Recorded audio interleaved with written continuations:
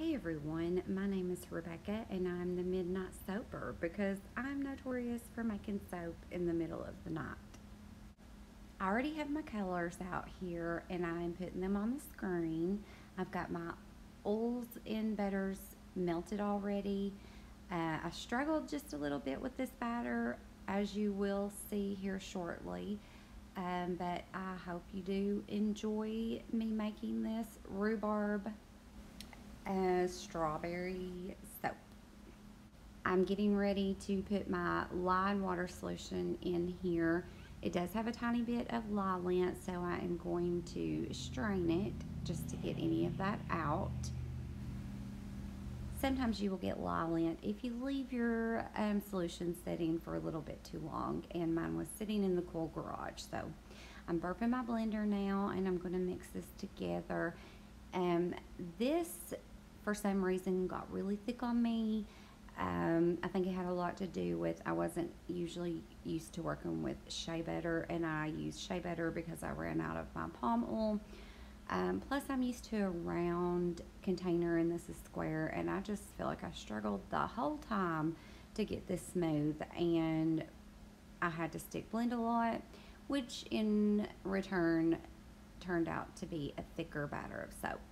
But I'm adding in now my goat's milk, and normally I put this in with my oils and butters before putting the lye in, but for some reason I added it after I got to Trace, and I'm not really 100% why on this one I did that, but I did.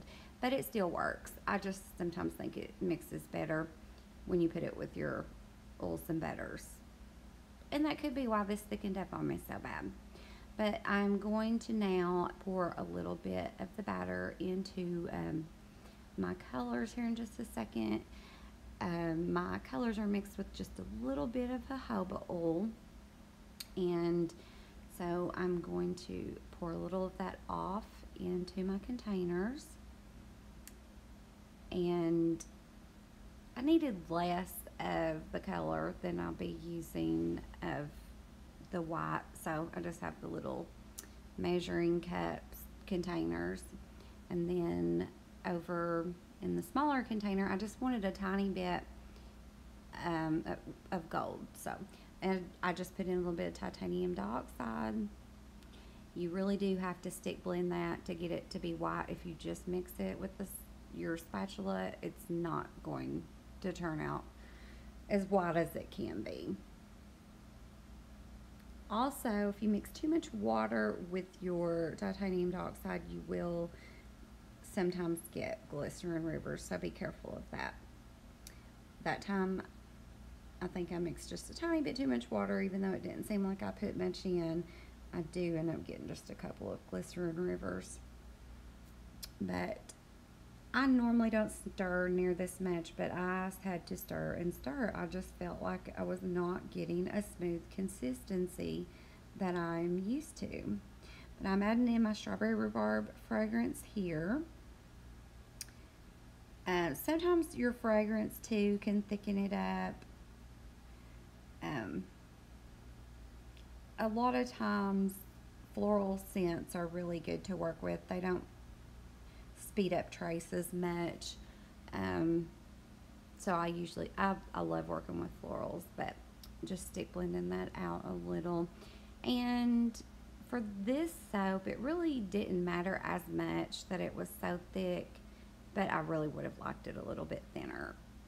So a lot of times you have to change your game plan. When you're making soap, you may have one thing in your mind, and when it thickens up, you just have to work fast and quick on your toes and make it work. But putting this into my mold, and this is actually just a mold that I got at Hobby Lobby. It was actually like a little container with a lid on it, and the lid latches and everything, and it makes the perfect size bars for the standard soap boxes. Now I'm just going to mix up my color. Like I said, you do get so much better. I could have just stopped after the mixing on these, but you get a truer color when you stick blend these. But I'm mixing these, and fragrance in with them. So like I said, it's best to put the fragrance in last in case it speeds up trace. But I'm just mixing these. And like I said, I normally never mix this much, but I really had to.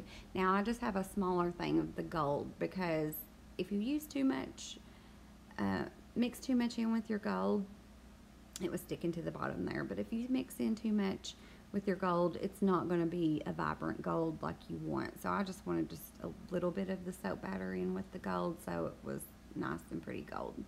And then I'm just going to stick blend these just a tiny bit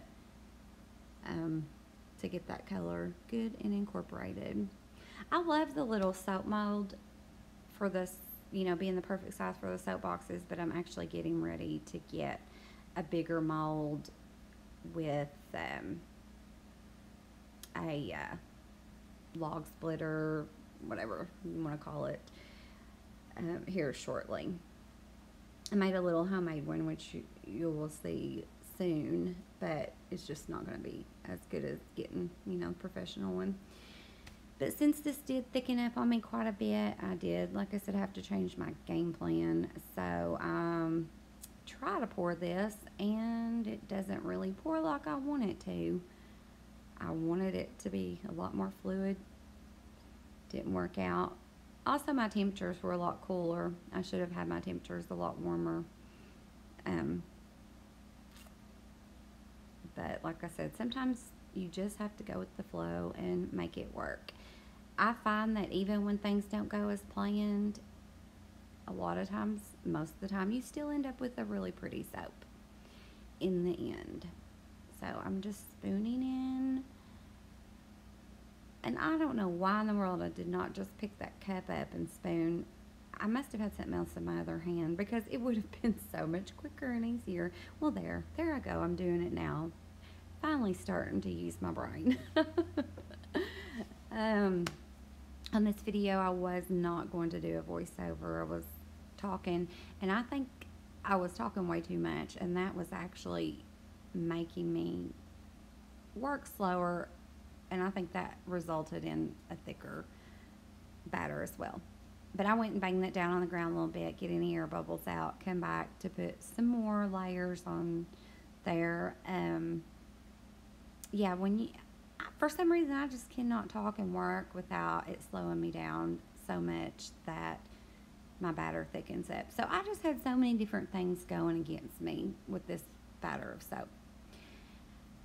But you'll see, I think it still turned out pretty good.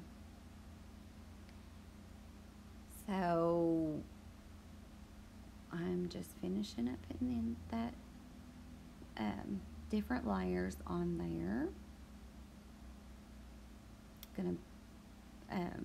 I had forgot about the gold for a second, and I was like, oh no, I forgot to put it on. But it turned out cute the way it was, just at the top. But I had planned on putting it, but you know, a little bit between each layer, and I had forgot. So here I'm putting it on at the end, just kind of on the top in the middle. And the best way, a lot of times the way to learn, you know, when you are a new soap maker, is from other people's mistakes. So I went and banged that down again. The more you bang it down, the, you know, smoother it's going to be, and less air bubbles, and all the layers will incorporate. But seeing my mistakes hopefully will help other people learn too. You know, like I said, the cooler temperatures worked against me. Using a different butter than I was used to, using a different container. A lot of times when you get used to something, stick with it, because if it works, well, as far as containers, I mean, you can try different recipes and things for your soap. I mean, that's always fun to do. But if you find like a container that works, or spatula that works, or some, you know, that works great for you, stick with it.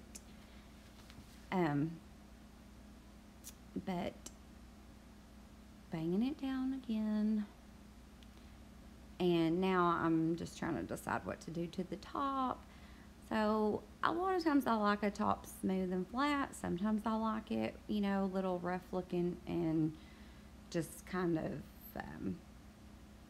here and there. And so that's what I end up doing with this one. Just kind of making little divots in with my spatula and kind of blending those colors so it's just not blobs of color on top. If it would have been not quite so thick, I may have ended up just making a smooth, flat top, and then I can't decide. I keep thinking it's going to be muddled if I go back through it, and I just can't never leave well enough alone. So I decided to go back in and then go back up, which I'm glad that I did that because it kind of made it blend a little bit better, and it didn't turn out really like a muddled look or anything. Okay, so there you have it. We are finished. Just stick around for the cut. Okay, so we are back for the cut. I think the colors turned out really pretty. I'm really happy with how this turned out.